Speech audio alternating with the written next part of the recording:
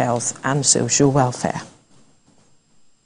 Now, some members of the People's Democratic Party in the House of Representatives are insisting the acting national chairman of the party, Umar Damagun, resigns from office.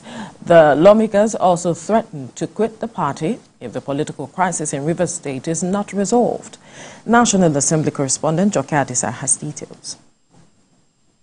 The crisis in Rivers State between the governor, Siminalayi Fubara, and his predecessor, Minister of the Federal Capital Territory, Nyesom Wike, is taking a new turn.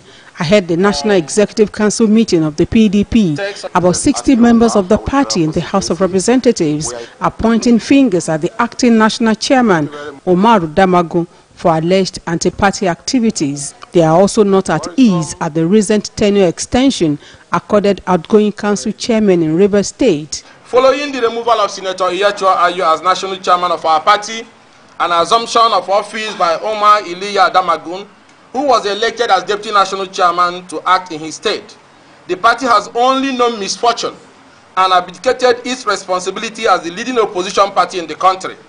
There is always a time for governance and also a time for politics. This is the time for governance and not politics. On the streets of Rivers State, the Rivers people are united behind the governor that they elected. The lawmakers threatened to quit the party over alleged manipulation of the caretaker committee list in Rivers State.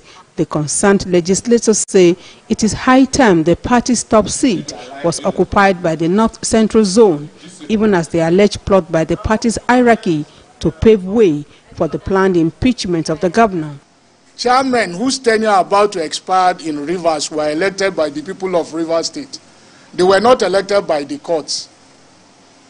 And they were elected on terms, and they were sworn in with a definite term lag, which is 3 years, I'm sure.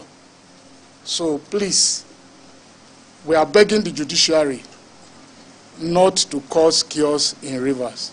The group wants the party's National Executive Committee to set up a panel that will probe all continuing acts of anti-party activities from the ward to the state levels from 2023 and mete out appropriate sanctions to anyone found culpable. The People's Democratic Party has more than 100 members in the 10th House of Representatives who are now pitched against one another over the political logjam in Rivers State. With the minority leader of the House conspicuously absent at the news conference, the PDP is certainly divided against itself as keen watchers look on to see what happens to the party in the months and days ahead.